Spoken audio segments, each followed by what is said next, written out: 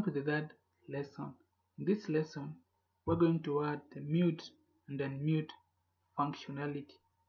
It's going to be very easy. Okay, so we go back to the code. So you see this button with the ID of mute and unmute. We want to target it when it is clicked. So we copy this ID and use the ID as a JavaScript variable.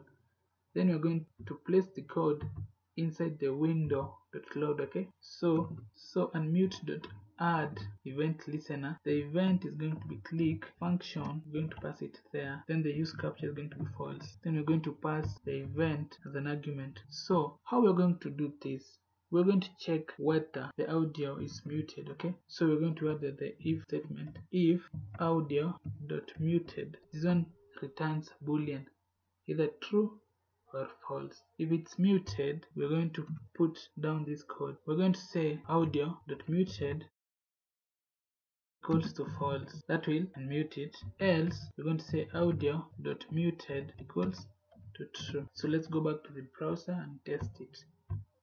Let's see. You see, it mutes. It mutes. So the next thing, we're going to change this image when it's muted and unmuted. Okay, so just like we did for this play and pause functionality, we're going to add this line of code. We're going to say event.target.style.background image is equals to muted.source, and you concatenate that string that way. And if it's muted, we want this to be on. So let's go back to the browser and check.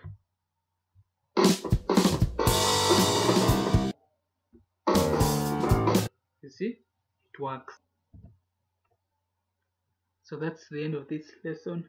See you in the next lesson, where you're going to learn how to update this progress bar. Okay, so when it's playing, it will be progressing. See you next time.